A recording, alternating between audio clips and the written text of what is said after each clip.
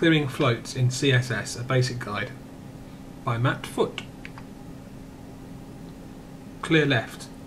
The footer at the bottom of the screen, which is floated left, is pulled down, clear of all previous left floated elements. However, the blue panel on the right, which is floated right, still overlaps it. Clear right. The footer, which is floated left, is pulled down, clear of all right floated elements previous to it. However, the green panel, which is floated left, still overlaps it. Clear both. Footer, which is floated left, is pulled down, clear of all right and left floated elements.